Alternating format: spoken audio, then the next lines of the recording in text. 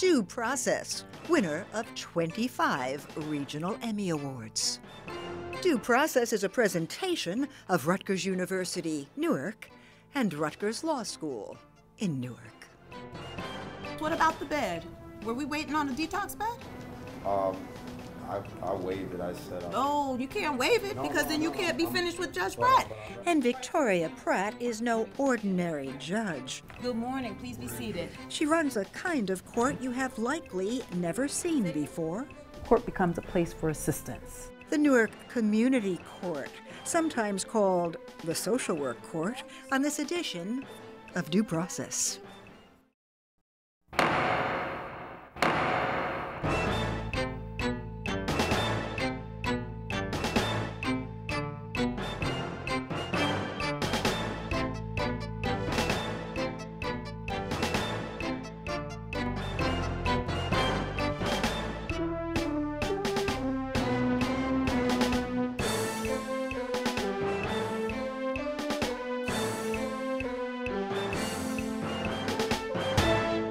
Well, the criminal justice system is seriously flawed. That's no longer news.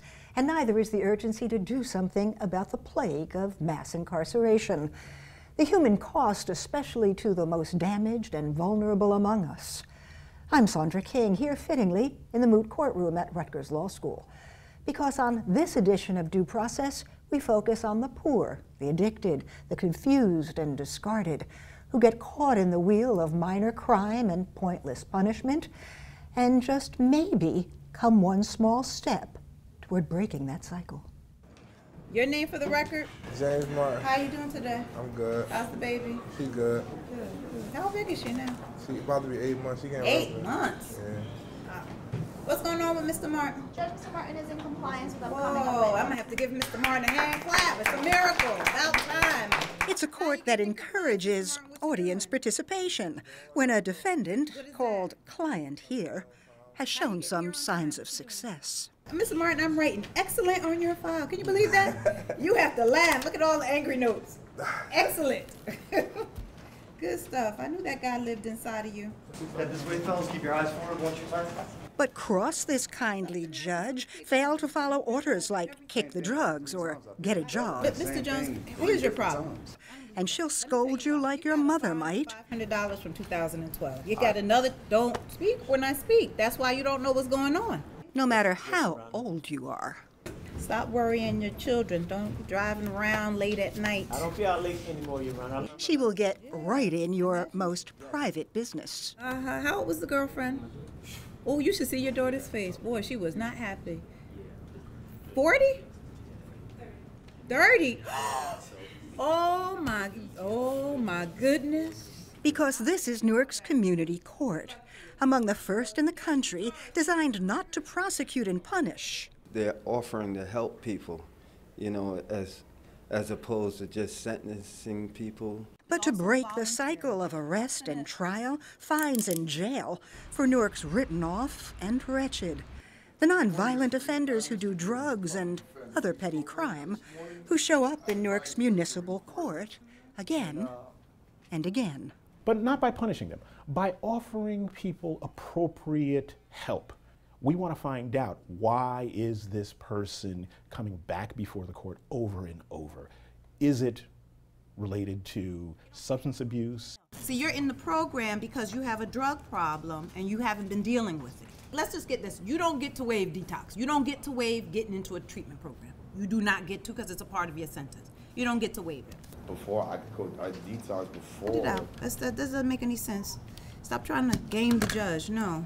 And if you think Judge Pratt sounds like a scolding mom, you're not alone. And did you find her behavior toward you any different than normal judge? No, it's like my mother. Your mother was pretty tough. Yeah. He got to get off the streets. That's what's wrong with these young people. And in this court, an actual distraught mother gets hurt too. I know if I catch him out there again, he's going to get a nice orange jumpsuit. Do you understand what happens if you don't come back to court, if I release you? Yeah. What happens? Tell me. Get locked up. All right. And you know I don't forget her face. She really has been a pioneer in administering what's called procedural justice. And this is the idea that people best respond to the law when they feel like they're being treated fairly by it. What do the young men in our community have to do? What do the young men in our community have to do? Yeah, what do they have to do? I think that they have to stand up and first of all and be men and say, I'm not going to follow the crowd. Part of what I think she seeks to do through her procedural justice lens is to restore legitimacy in the law, where for a very long time in too many communities it hasn't existed. So Haygood's New Jersey Institute for Social Justice is just one of the court's community partners. The Newark Downtown District is another, providing some court clients with the chance for community service. And there are partners inside the courtroom, too. Let me call this case back up again. Because here, the prosecutor and the public defender are not your usual adversaries. And it's something that a traditional prosecutor will probably have a hard time adjusting to. In my office, we do call it the social work court. You know, a lot of my colleagues turn their nose up at what we do or what I'm doing here. And there is an element of social work in it, but I don't think it's so much social work that the legal aspect is thrown out the window. He's suggesting a day. I know that's a little... A day of what? A number of days. Like he's coming back on another day? No, the program, 3 days. Yeah, he's requesting 3 days. So are you a believer? Does this work? Oh, it absolutely works. It absolutely works. How many days? You got any clean days? No. So what we got to do to get you clean, Ms. Carey? And I'm saying we, but I mean you. We are reducing the number of contacts with the justice system, and we're inserting help, social services, community services. Saving lives? I think we are. I'm going to have you talk to Ms. Tucker for a little bit just because, you know, you went through a little bit today. That was excellent, though. Come sign your notice. I'm done, right, with the program and everything? No, you're not. Is he done? Yeah, I'm done. Oh, wait a minute. Give me some news. Judge, I'm happy to report that Mr. Mann. Are you sure? Oh. There are some miracles. There are some miracles. We'll take whatever we can to shift folks, whatever we can. You believe in this program? Absolutely. Absolutely. And the ever-optimistic Judge Pratt joins us to talk about those small miracles, together with Professor Todd Clear of the School of Criminal Justice here at Rutgers University, Newark, and author of The Punishment Imperative. Welcome to you both. So we're looking here at an alternative to punishment? We are. Having the New Jersey Judiciary partner with the Center for Court Innovation to create Newark Community Solutions has now allowed the court to have an alternative to sentencing defendants to jail who would otherwise get jail. So now a judge can partner punishment with assistance and begin to look at the underlying cause for offending. So the assistance goes from what to what? The assistance goes from assistance to filling out paperwork so that you can qualify for Medicare or Medicaid, going back and getting you linked to a GED program, helping someone fill out a GED application, job application as well. But what we really see are a lot of linkages to drug treatment. So we saw some of your colleagues in the court calling it a social work court. Todd, is that a good thing? Absolutely. You know, people complain about the criminal justice system being a revolving door. This is the opposite of a revolving door. This is an attempt to treat people with the kinds of issues that bring them into the criminal justice system and resolve them so that you don't see them again. And anyone who's spent a day in a courtroom like Judge Pratt's has to understand that unless we are able and willing to approach the problems of the justice system in this way, by seeing people and their issues as opportunities to make investments so that people can change, if we don't do that, we are going to have just nothing but a revolving door and a very expensive one, and one that's pretty frustrating because it doesn't do much. One of the things that you're working on is mass incarceration. What Judge Pratt is doing is in the municipal court. Is that the place to start? It's a great place to start, and I think you don't address the problems of mass incarceration by only working on one issue. Most of the people who are in prison have had experiences in the municipal court. Many of them, that's where they started. Many people who leave prison end up in municipal court. If you don't use every criminal justice connection as an opportunity to do things about the problems that get people in trouble with the law in the first place, then you're going to see them again, very high numbers of them again. So when they call you a social work court, is that a pejorative to you? I think that people intend it to be, but I don't take it that way. Yeah. I think when we send a drug addict to jail for 90 days, we know that on the 91st day the person is still a drug addict. So I'm considered upstream. So, okay, so that would be the normal criminal municipal court. You come in, you're an addict, you've violated the law, you're going to jail for 90 days, you're coming back out, you're in the same mess you were in. As opposed to in your court, what happens? In my court, it's a post-adjudication court. So even though they may plead guilty, they immediately begin to receive services. They go upstairs to the clinic, which is staffed with these incredible social workers, case managers, and individuals, professionals who are used to dealing with these issues. They immediately do intake, so we begin to get information about them and their past, and begin to sentence them to social service mandates and community service mandates that will help address those issues. So one of the things there were so many things that were interesting. One of them was that we saw the young man who, when I asked him what was different about you, he said, "She's like my mother." Well, if that means that a person in authority cares about whether you succeed or fail, creates boundaries for you, and then raises the bar of expectation, then I guess I'm in good company with his mom. Todd, I saw lots of apparently damaged people, whether through drugs or alcohol or other problems. And I wonder how much can be accomplished even with the love of Judge Pratt and the services upstairs. Well, in this business, nothing is 100% successful, right? So you don't have a magic bullet that if you just hit this button, you're going to get everything turned right again.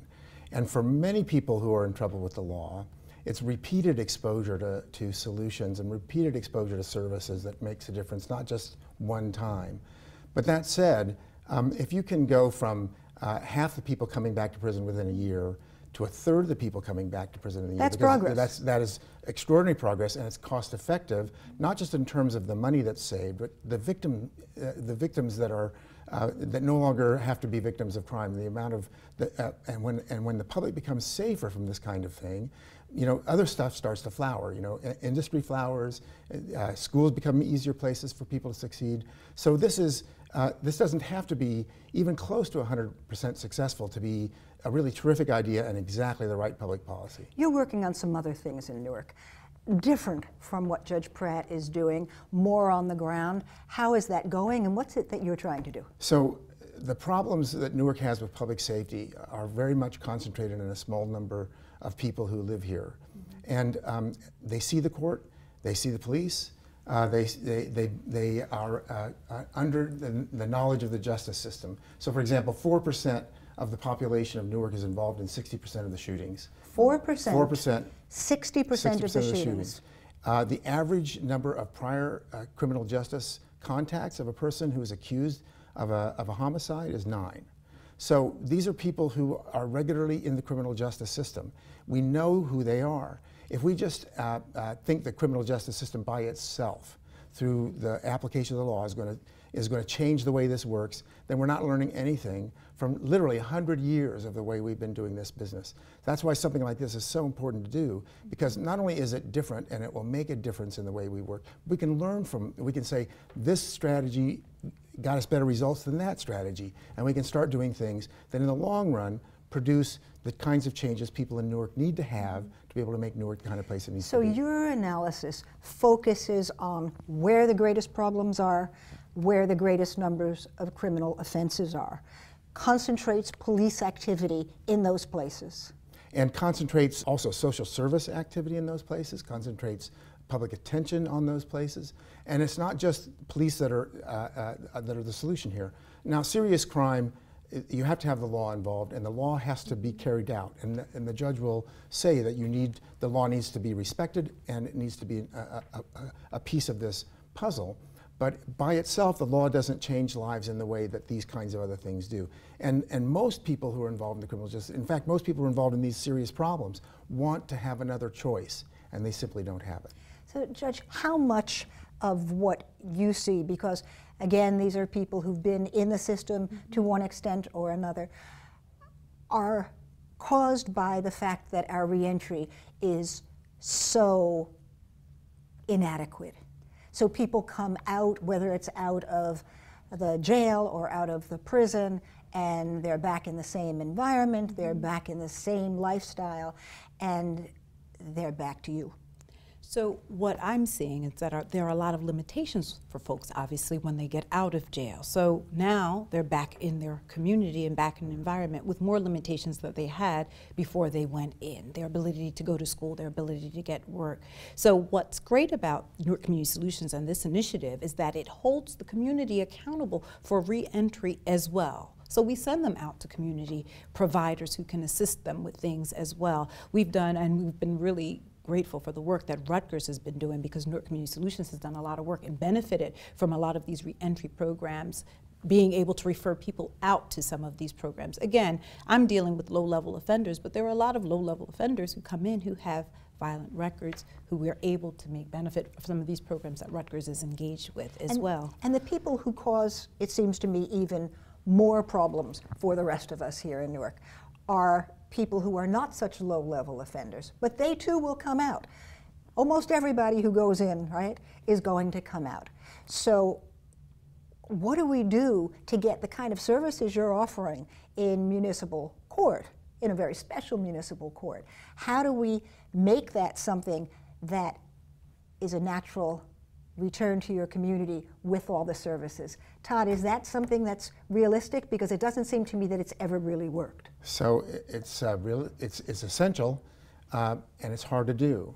About 1,000 people a year come back to Newark from the state prison system. They don't all look alike. They have different kinds of problems. They have different kinds of needs. They're of different ages. They're different capacities. And unless you're in a position to take the range of strategies that a group like 1,000 people will require, you really can't be responsive.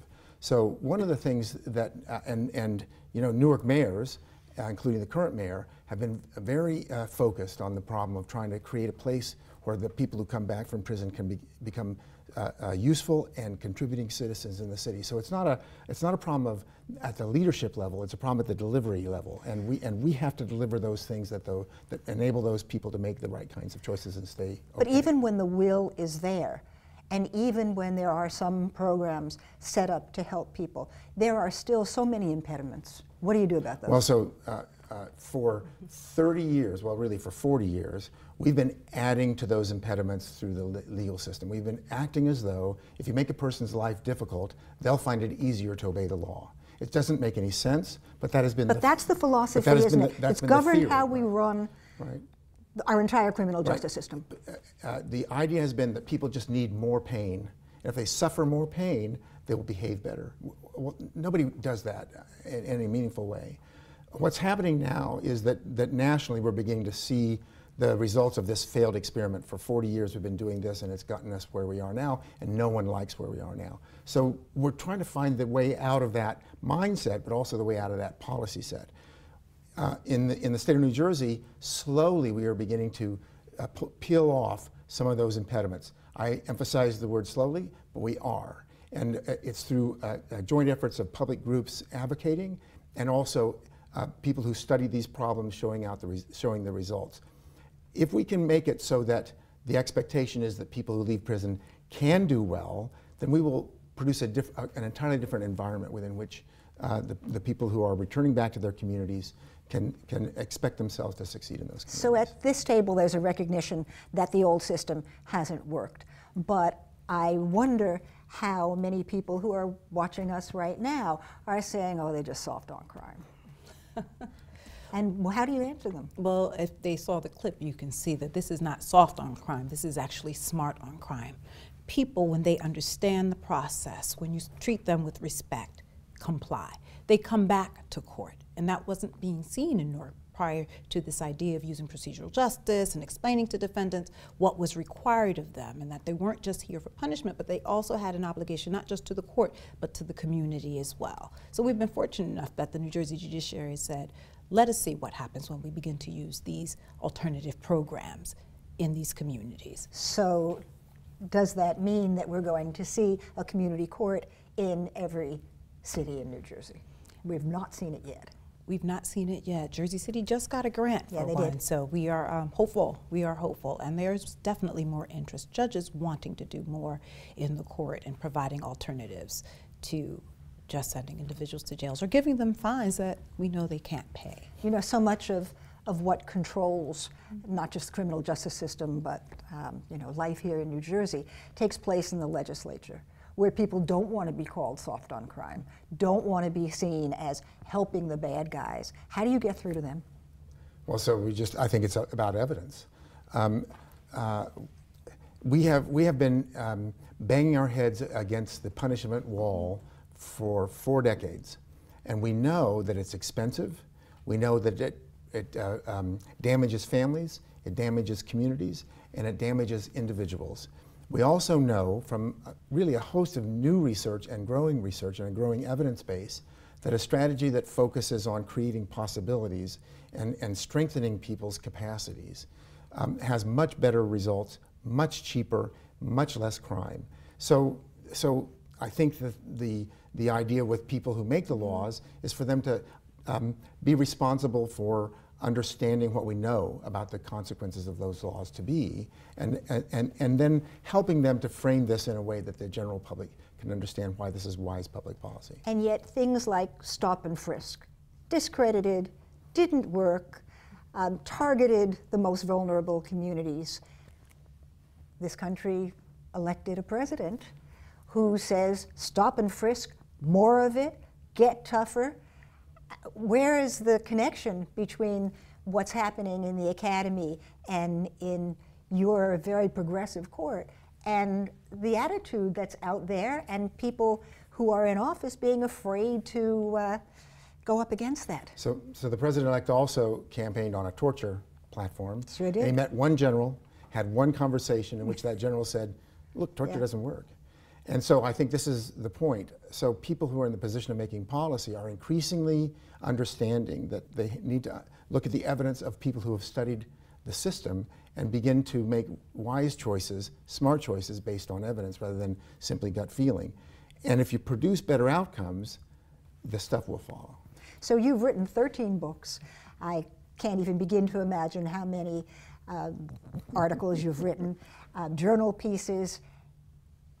Do you get, however, out of the academy so that you're listened to by the people who actually control what happens? So I spend most of my time on projects that are in the real world. These days I'm spending a lot of my time on projects involving Newark public safety officials. We run the Safer Newark Council out of Rutgers University, Newark, which is a collection of civic and public officials working together to produce a safer city. Much of my time is spent on education policy for people who have criminal justice records. So the answer to that is yes. How many people taking your courses in the state of New Jersey? We have we have the largest prison-based college program in the state here in New Jersey in the nation. Over 500 people taking courses. Their recidivism rate from Rutgers. Their recidivism rate is less than 5%. Compared to about a 40% recidivism rate of the rest of the population. Almost all of them go back and recontribute to their communities. They do volunteer work. They are involved in civic engagement in their communities. They want to give back. The idea is if you actually invest in people who have made mistakes, caused problems, created harm, they can recognize that those were mistakes, problems, and harm, and they can start to do something about it. And they can become parts of the solution rather than parts of the problem. Judge Pratt, it sounds a lot like what you do. And I'd like to talk about the community aspect, because what we know about folks who end up in court, we are sending them back into communities where their victims live, where their neighbors live. And so if we help them become more productive citizens, then we've also helped the victim. So this idea that this is soft on crime, if all we do is punish people who don't change their behavior and send them back, what have we done? What indeed. Our time, unfortunately, is up, but I hope we'll meet and talk about this again.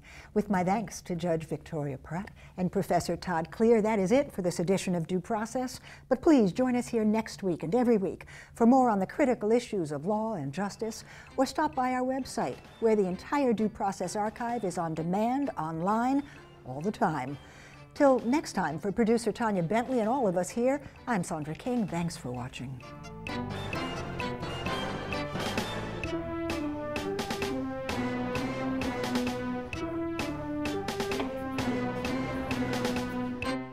There is a lack of legitimacy in the law, and the relationship we've seen most recently between law enforcement and communities of color, between the way in which people of color are over-concentrated in our jails and our prisons. And I think what Judge Pratt seeks to do in her courtroom is to restore some of the legitimacy.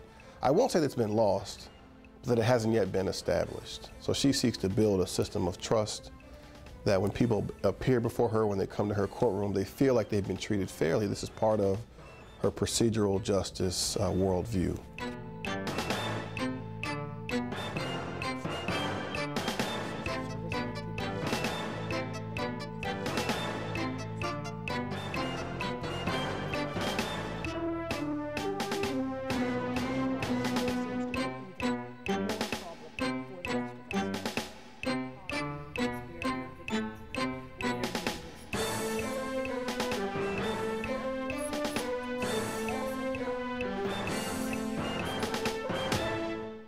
Want even more insight on law and justice? Become a fan of Due Process on Facebook. Follow us on Twitter and watch us on demand on YouTube.